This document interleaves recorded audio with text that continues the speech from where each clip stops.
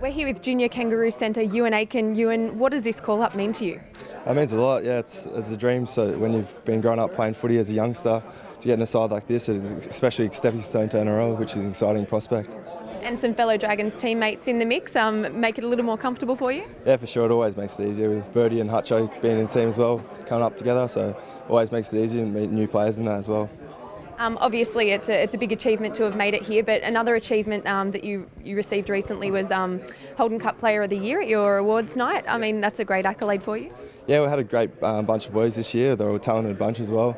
So to be put above them with the Player of the Year award was something very special. You've also played in the New South Wales under-20s. What was that experience like?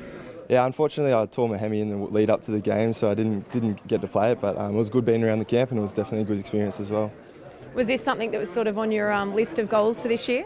Yeah, it was. It was always something that I sort of wanted to tick off, but whether it was this year or next year, but I'm so happy I could do it a year young, so it's been a privilege. And what do you know about some of the players you'll be playing alongside? Yeah, the talented bunch. There's a lot of NRL experience in our side, so I'm pretty excited to play with the high quality players we've got here, and it should be a good game. And the Kiwis, even the Junior Kiwis, they're not an easy side. No, they won't. They're going to be big and tough, and we're going to have to turn up there ready to play them and bring our best foot forward. What are you hoping to achieve once you hit that big stage? Obviously there'll be a lot of people watching that game. Just to play well and do everything I can for the team and be part of a good side that can hopefully get the win against the Kiwis. What do you think it is that you bring to a side being a centre? I mean, you've got to have a lot of pace and a fair bit of skill there. Yeah, speed and strength is probably my A game, but yeah, I just competitiveness and always want to be around the ball and always want to make that extra effort. So, it's going to be an exciting opportunity to do that for the Junior Kangaroos this weekend. Obviously, coming through the Dragons, you've obviously been trained quite well. What's it like down there in the high performance unit, and what are the trainers like down there? Yeah, we got some quality coaches this year for the under-20s, Benny Hornby and Dean Young, which are ex-NRL players, so they bring a lot of experience to the table. They've been through the process before, so it's definitely good having that insight with training and stuff, and they know what to do to get there, so it's been really helpful this year.